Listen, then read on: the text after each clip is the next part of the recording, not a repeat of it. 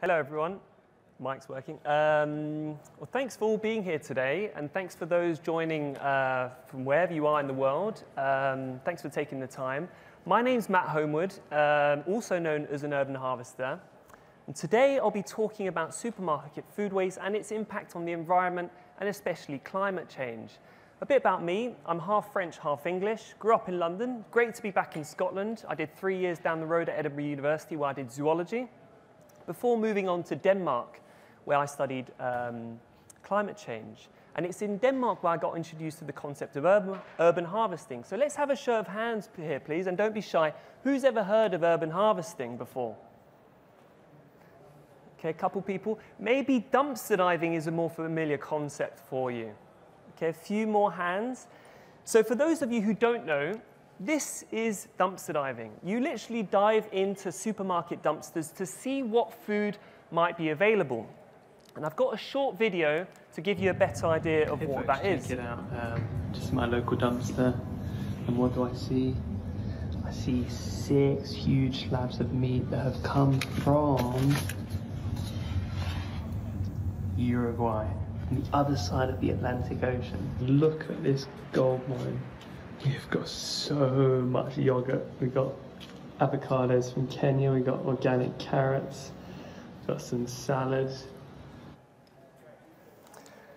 So the concept is pretty simple. Instead of going into the supermarkets I used to shop, I'm now going round the back and seeing what's available in the dumpsters. And you might be shocked to see what's available. We've got blueberries on the left, an entire bin of pita bread. We've got bananas from the Dominican Republic. Every single day, dumpsters all across Copenhagen were full of perfect food that had been shipped in from across the planet. Quickly became addicted, as you can imagine, as I was saving a fortune, and then I was reducing my own impact on the planet by dropping out the formal economy to an extent. But I was absolutely shocked by the amount of meat that was dumped out every single day. Chicken, pigs, cows, you name it, that cut of meat was in the dumpster, many of which weren't even reduced.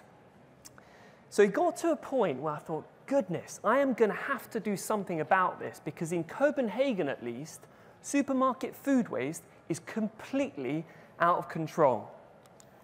And so in 2019, I set up my page called An Urban Harvester. The goal was simple. For every single day, I'd dumpster dive by bicycle alone at my 3 local supermarket dumpsters. I'd go to the dumpsters, see what I can find, bring home a portion of that food, and take good photographs to really visualize that this food waste was not waste at all, and it was absolutely perfect. So I'd share these photos on social media networks to see if people responded to this economic scandal, essentially. And yeah, it was by bicycle and alone. So that's the emphasis. It's not to boast. It's to really emphasize that this is the tip of the food waste iceberg in Copenhagen, at least. So I'd be bringing back slippers made in China, toothpaste, baguettes, blueberries, dried chickpeas, cans of tuna, cans of tomatoes, matchsticks, you name it, it was in the dumpster. Entire boxes of food that hadn't even been unpackaged were being dropped in the local supermarket dumpsters. We've got prawns, we've got egg mayonnaise, we've got slices of ham and beef, 45 pizzas, apple juice, ketchup, mayonnaise, fruits and vegetables from right across the planet, but especially Italy and Spain here in Europe. We've had 300 tubs of cow cream, 180 bags of coffee, and an absolute banquet of pork every single day, because Denmark is one of the world's leading pig producers on the planet. 30 million pigs per year for 6 million people. That's 22 times the number of pigs per capita than the USA, believe it or not, and a good portion of that ends up in the supermarket dumpster. Many of those items aren't even reduced. 800 eggs. There were 2,000 in the dumpster, but because I was by bicycle, I could only bring back 800. And so from this point onwards, I started to focus more on meat, dairy, and eggs, because we know that that has a massive impact. 80% of the global calories from animal products use up 83% of the global farmland. And so from this point onwards, I started focusing much more on that. And it was a dirty job. The blood, the stench, the whole chickens, the pork joints, the beef. It got to a stage where I was bringing back so many so much meat that my vegetarian girlfriend almost kicked me out the apartment. And it's worth emphasizing, I've got 4,000 photos on my Instagram. I'm only showing a small selection today for time's sakes. And the day I'll never forget, 157 packets of bacon that hadn't even been reduced, but they passed their best before date. I worked out that that was 5 pigs worth of bacon in my small local supermarket in Copenhagen. So my next question, what do you reckon that was? Well, in Copenhagen, we've got an epidemic. What is happening in the rest of this country? And the answer came to me from a lady who goes by the name of the dumpster diving diva. Funny stat, most dumpster divers, at least on social media, are female, and many actually anonymous. Don't ask me why, but that is something I've noticed over these last 3 years. Look at all this food. At least it's been reduced, but has it been reduced enough and in good time in relation to that legal best before date? That dumpster suggests not. So my next question, of course, is if this is all happening in one of the most sustainable countries on the planet, Denmark, what on earth is happening across the rest of this planet? So when I got the invitation from COP to speak about supermarket food waste, I reached out to my network. I said, folks, what are you seeing in your local supermarkets wherever you live? And remember, most most supermarket companies go to great lengths to hide all this stuff. So again, this is the tip of the food waste iceberg. But let's go on a global tour to see what is being dumped across the West. Sydney, Australia. Belgium, from an anonymous group of dumpster divers. Estonia, 2 dumpsters full of perfect fruit. Finland, full of cream and feta cheese. Germany. Germany is one of the craziest countries in Europe, and you can see this person's kitchen absolutely inundated with perfect food. New Zealand. Then we've got Norway, one of the worst food waste countries in Europe. 16 packets of beef and pork that haven't been discounted. Poland. My friend Anna in Portugal. Sweden. And Sweden's an interesting one. If we look on the left-hand side here, we've got products from the leading retailer called ICA. And ICA are being celebrated here at the COP for their Beyond Climate Neutrality scheme. They were carbon neutral in 2020, they say. And I know they waste a lot of food because I follow a lot of Swedish dumpster divers. So I thought, God, how have they managed to do that? If you look on the top, the beef's not even reduced. And it's through carbon offsets. And so we need to ask ourselves, is it acceptable to be offsetting these kind of practices when this food could and should be sold to local Swedish consumers? We've got the USA, 91 billion kilos of food waste every single year in that country. 30% goes to landfill. You might be expecting that this is from a large US city. You're wrong. This is Omaha, Nebraska, right in the heart of that country. It doesn't have to be like that. The USA, believe it or not, has some of the most progressive legislation when it comes to commercial food waste donations. In 1996, the Bill Emerson Food Donation Good Samaritan Act got introduced at a federal level, minimizing liability for the supermarket and non-profits. But even today, after 25 years and all those tax breaks, only 20% of supermarket food waste gets donated, unfortunately. La France, baguettes and croissants in the dumpster, how dare they? France, 2016, one of the countries that introduced one of the most progressive legislations, or so they say on paper. It only covers supermarkets 400 square meters and above, and the issue is that it's not strict enough. It's mostly facilitating donations to food banks, and that's why today there is still 1.3 billion kilos of supermarket food waste happening in their country. Look closely, we've got canned chickpeas and apple juice, apple products, and all sorts of things.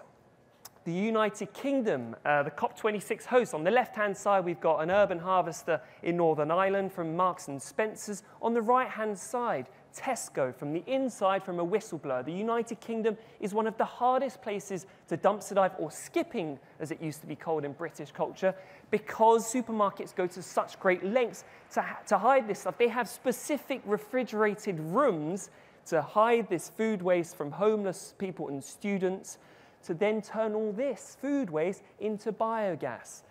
Well, to eco-gas, I mean, but biogas is what they call it. The British government has given $750 million pounds in subsidies to this, but Tesco at least is the retailer in the country that gives the most to charity, 14%. The COP26 sponsor, Sainsbury's, majority owned by the Qatari state, only donate 4%, well below the UK average of 9%. Even that, 9%, we're a long way off the USA at 20%. So why does all this matter? Well, food waste matters because of the biodiversity crisis. The food system and its food waste, we waste 40% of food at least from farm to fork. A new study came out this summer by the WWF, financed by Tesco, ironically, but at least they've got some good intentions. So that food system uses 50% of the Earth's ice-free land. It causes 80% of global deforestation. We've got 1 million species potentially going extinct within decades because of the way we use the land. And so why are we accepting 40% of food waste? Food waste matters because of human hunger. United Nations Secretary General Antonio Guterres described global food waste as an ethical outrage, and I couldn't agree more with him. Food waste on this scale naturally impacts global food prices, therefore pricing out those least well off, and it's often folks in the global south. We have 690 million people who still go hungry today, and that came before COVID. 3 billion people still cannot afford a healthy diet. On the right-hand side, March 21, Glasgow. 200 people waiting for a soup in a blizzard. The United Kingdom has more food banks than McDonald's and Burger King's put together. Welcome to the 6th largest economy on the planet. And remember, only 9% of supermarket food waste gets donated to that extensive food bank system. And so remember all those dumpsters that I showed you that have come recently with all that supermarket food waste? Well, let's take a quick tour about global food banks. This is Texas last year, 6,000 people waiting for food at their local food bank. Germany 2020, France 2020, Finland, and finally Australia. It goes on and on. So we're all here at the COP. We've traveled from across the planet to talk about climate change. Let's do that. If food waste were a country, where would it rank on the list? Well, it'd be number 3, behind China and the USA. 10% of annual global greenhouse gas emissions come from food waste. This is a massive opportunity. Project Drawdown, the US Climate Solutions Organization, have identified the top 100 solutions available for mankind to mitigate climate change. For the ambitious scenario of 1.5 degrees by 2100, it comes in at number 3. But considering there's been 1.2 degrees warming already, unfortunately, 2 degrees by 2100 is more realistic. And for that, reduced food waste comes in at number 1. What an opportunity. So what are countries doing about it? Well, the answer, unfortunately, is very little. Only 6% of Paris Agreement signatories have food waste goals and targets in their national carbon plans. So it's disappointing to see that food waste is not prioritized more. What can the United Nations do about this? Well, in 2015, they released their SDGs, and basically food waste comes under number 12, especially 12.3. I've taken the definition and split it into 2. This is how the United Nations works to fight food waste. I don't particularly agree with it, but let's take number 1. By 2030, halve per capita global food waste at the retail and consumer levels. Excellent. We've got a goal, 50% by 2030. Let's work towards that and make progress. Number 2, this is where things start going downhill. Reduce food losses along production and supply chains, including post-harvest losses. So if we reduce food loss by 1%, we've successfully met our goal. It lacks focus, it lacks ambition, and again, we're missing out on this huge opportunity we have to meet the biodiversity, climate, and social crises. And again, why are we splitting up food waste into food loss and food waste? When a supermarket, for example, cancels a last-minute order, an order at last minute with their farmer, why is our accounting system putting all that food waste, food loss on the farmer? This problem is massively interconnected along the supply chain. So I just think we're going about it in quite an irrational way. But I'm very proactive and positive in my work. There are reasons for hope, and let's start off with technology. GS1 is the non-profit that sets the global business standards on the planet. They're most famous for the barcode, and at the moment we've got the one-dimensional barcode. Not that interesting, we've got very little data in that barcode. But we've got new technology that's being rolled out in Australia and Norway already, the two-dimensional barcode, and that offers infinitely more opportunities in terms of data and essentially streamlining operations through more efficiency possibilities. We've got Delegate and Wasteless, two solutions that offer dynamic pricing for supermarkets, because economics is by far the most effective way of solving all this supermarket food waste. We have got Y-Waste, the Swedish company that offers artificial intelligence solutions to improve forecasting at the supermarket level. Throw No More, a company I've actually just started working for now, a Norwegian app that basically digitalizes all those reduced products in store. So after a long day at work, you could be chilling in your lounge and you could explore all those reduced products in your local supermarkets. So you could know, oh wow, Tesco have got a lot on offer that day, 75%, excellent. I'm going to pop by and buy a lot of that because it's a brilliant offer. And by making that information more available, you increase the likelihood of selling. Sugo, a Latin American company, e-commerce platform that takes food surplus at manufacturer and retail level and then sells it at a discount to online consumers. And then Phoenix, a French company that links excess food from retailers and manufacturers to food banks with that French legislation that gives tax breaks to incentivize that good behavior. Economics, this is my favorite. So on the right-hand side, we've got the waste hierarchy, and we should always be aiming at the top. So reduction and prevention. Then, of course, we should always prioritize people, then livestock, and then the composting and anaerobic digestion. And finally, the last thing we should be doing is landfill and incineration. And all the photos you saw from Denmark, unfortunately, is going to incineration. So we have to design a tax and fiscal system that incentivizes the right behavior.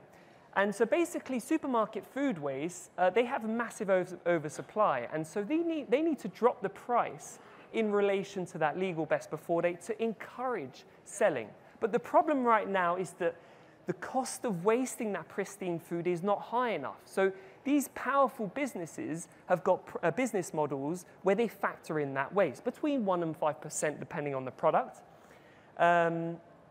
So that is an issue, and a food waste tax could change that by shifting the cost-benefit analysis. And of course, that would accelerate technological update because there is an initial investment.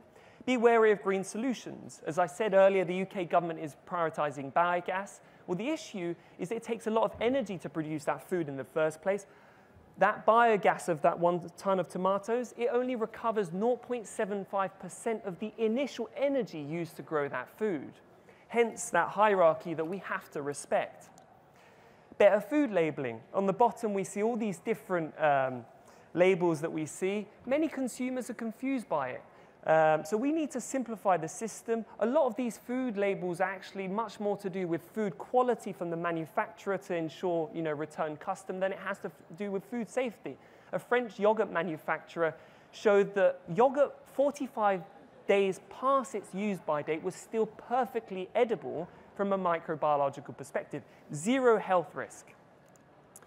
And finally, we need a robust and accurate baseline of food waste today, so that when we set those targets for the future, we know we've got firm foundation from which to work on. We need to make reporting and measuring mandatory with independent verification to ensure that that data is legitimate. At the moment, it's mostly supermarkets who are supplying this to governments.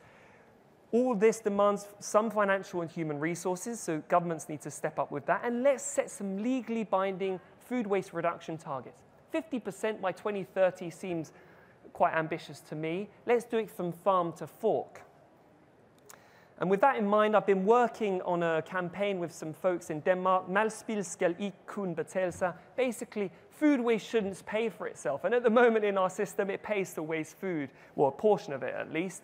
So we're going to release a citizen's proposal to get 50,000 signatures for Danish Parliament to debate that food waste measuring and reporting, and make it legal, because Denmark's got one of the highest ambitions for greenhouse gas reductions, and food waste is 4% of the Denmark's emissions. So let's try and work towards that. We're also doing a national dumpster diving campaign, which I'm excited about. But of course, supermarkets could end this tomorrow if they wanted to. And so I'm calling on supermarkets to do the right thing and end this economic sham, start reducing those products, invest in the technologies available, and let's sell that food to consumers, because that's what they're in business to do. That's it from me. Let's take some questions. I was told that we've got mics at either end. And yeah, any questions, please go ahead. Thank you very much for your time.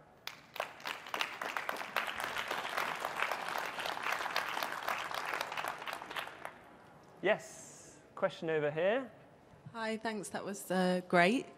Great photos as well. I was just wondering, one issue I assume with the economics is that they work out that consumers kind of demand full shelves, full choice all the time when they go in.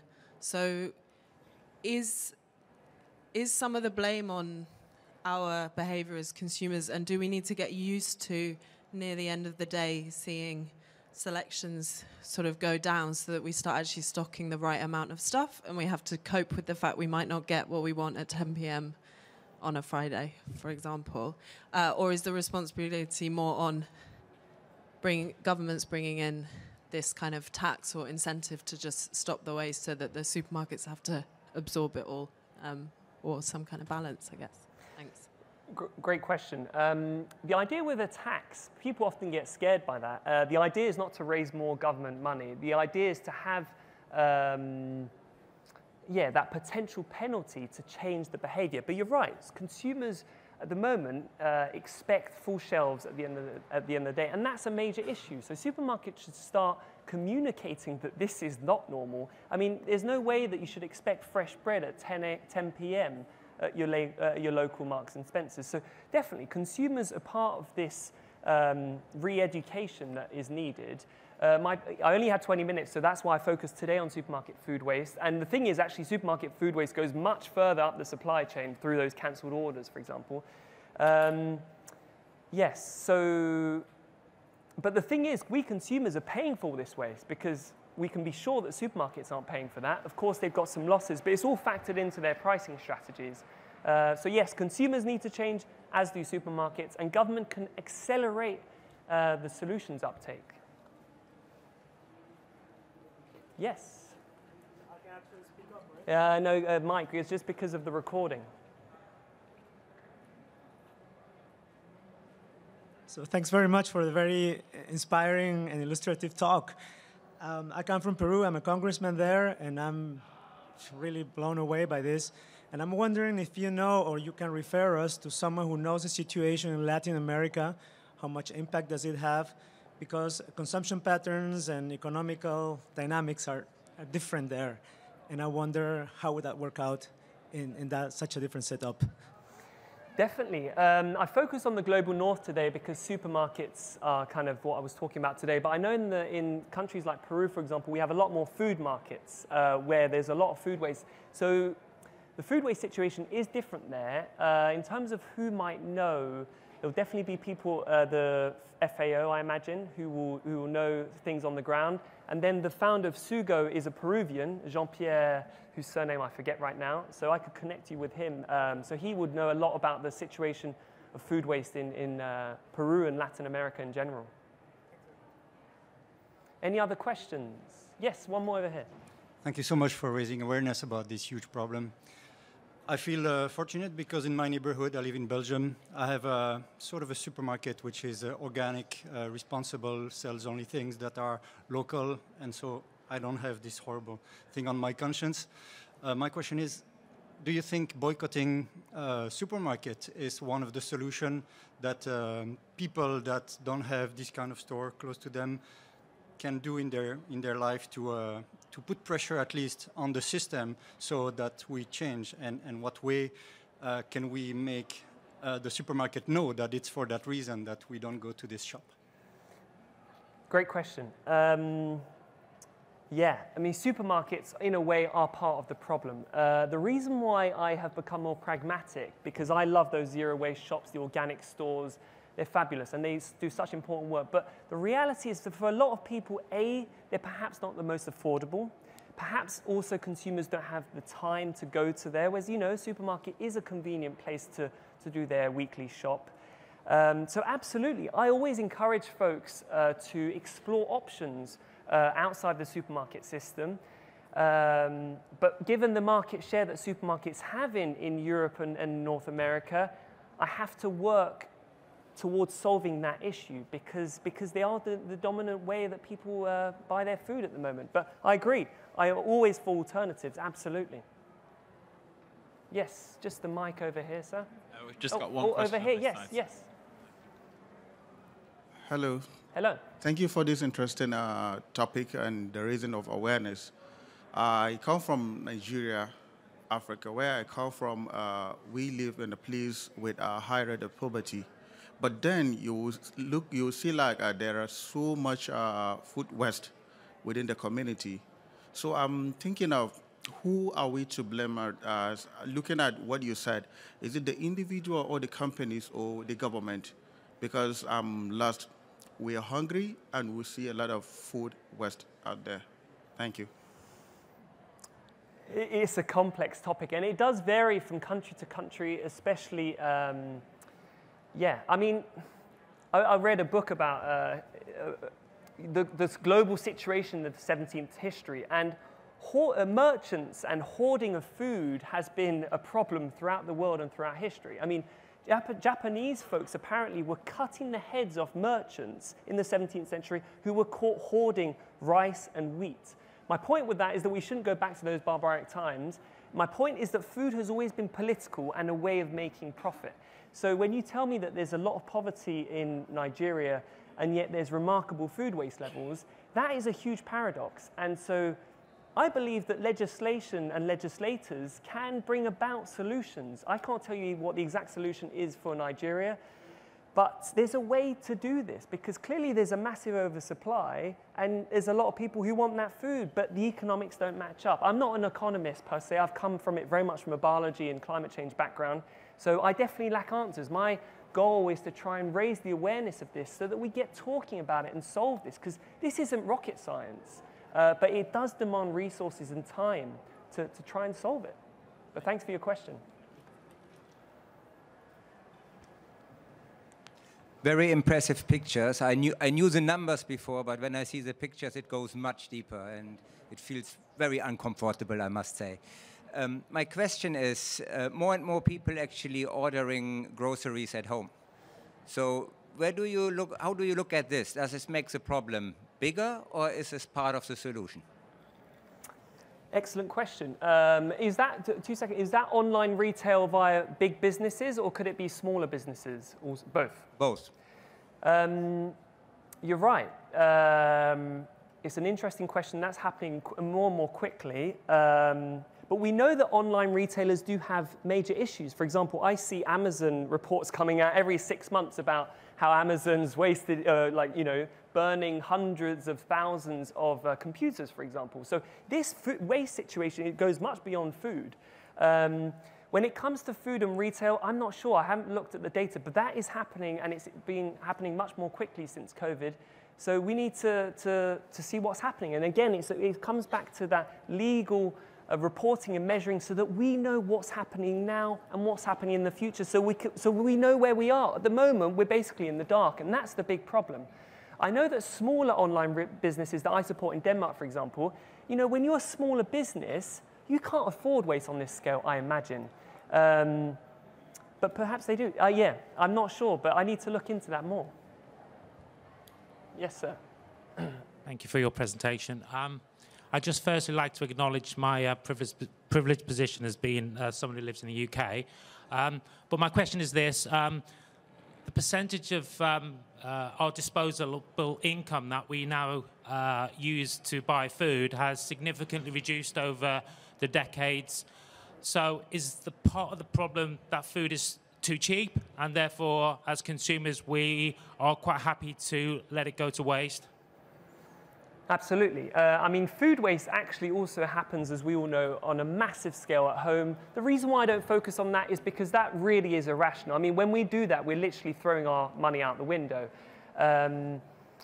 So yes, consumers are very much part of the global food waste problem. We do spend too little money today on food relative to the past. Of course, we don't want to go up to 50% disposable income going to food, like some countries still do, especially in the global south. But you know, in the UK, I think it's about 9%. That's probably too low. We're also buying the wrong foods often, too much processed foods, and we see that on the country's waistline, and not just the UK, right across the global north. So, of course, the less we spend on food, often it has not just environmental impacts, it has human health impacts. So we need to prioritize, you know, healthy diets, well-balanced diets, full of whole foods, not too many processed foods also. So absolutely, consumers are part of this issue, and we must change our ways for many reasons, not just social and environmental. Okay, well, I think that's it from questions from here, and I see the time's up, so I'd like to thank you very much for being here today, and I wish you an excellent rest of your COP26. So thank you all very much.